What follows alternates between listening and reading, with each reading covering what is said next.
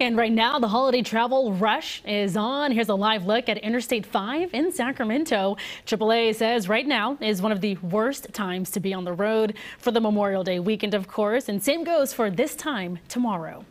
Well, AAA is expecting this to be the third busiest Memorial Day weekend since 2000.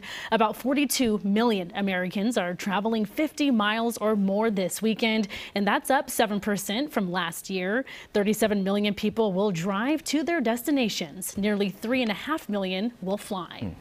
Sacramento International is expecting tens of thousands of passengers this weekend. Going to be a busy spot. CBS 13's Madison Keevy is there live. I hope you're not going anywhere, Madison. This weather is amazing where we're at, but you got some good information to avoid the holiday slowdowns, huh? Yeah, Tony, if I took my own advice, I would hop on the train and head to a plane right now. You see behind me, things are very calm. It will not look like this in 24 hours. This influx of travelers coming in are some of those tens of thousands that you mentioned. The advice, though, here at the airport, we say it every holiday weekend, come early and prepare for some delays.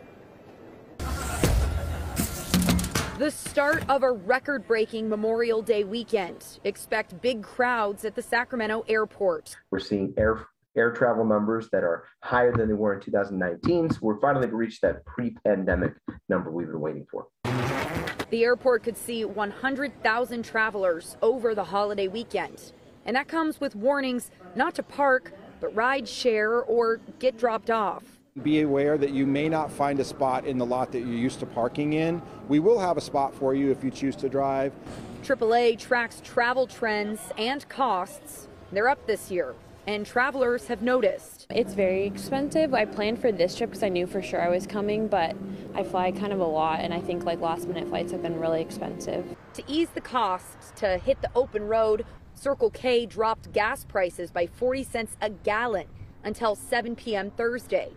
Noticeable for travelers who aren't flying because of what it costs. A lot more stuff we can get. I get a new pair of shoes. You know what I mean? Trust in air travel shaky this holiday weekend. Think back to Southwest's December debacle that left thousands of passengers stranded and luggage stacked in airports miles away. Last time Southwest, I was stuck in Northern California from the whole Southwest extravaganza where they canceled every single flight, and I had to drive home to San Diego. Does that make you question air flying, or you just kind of put up with it? I put up with it.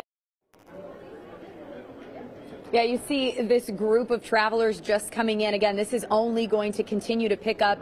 The tip here from the Sacramento International Airport is if you're picking someone up and they're set to land at a certain time, that doesn't mean you need to be downstairs in the arrival spot. Give about 20 to 30 minutes before you pull in. It'll keep traffic through the airport moving nicely, and it won't back up, of course, on the highways getting into the airport.